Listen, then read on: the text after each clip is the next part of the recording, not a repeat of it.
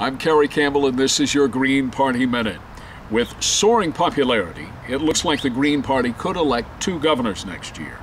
This woman, Renate Künast, is the Green Party faction co-chair in the German federal parliament, or Bundestag. The Green Party is the most popular party in the state of Berlin. And just this week, Renate announced that she will run for mayor/governor in Berlin. Germany has city-states, and so that means the mayor serves also as the governor. Renate Künast is an attorney. When the Green Party was in a federal coalition government in power, 1998 to 2005, Renate served in the cabinet. The German Green Party holds its annual convention next week in Freiburg, Germany. I studied there while I was stationed in the Air Force at the University of Freiburg, and will go to the convention.